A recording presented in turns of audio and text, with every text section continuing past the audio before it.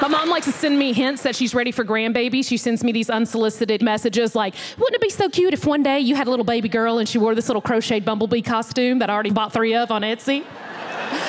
And I don't appreciate that, so I've just been replying to her emails with links to cute little nursing homes. Yeah. And I'm like, wouldn't it be so cute if I put your ass in there? I might be broke, but Costco has caskets. And I've already bought 2 of them, so.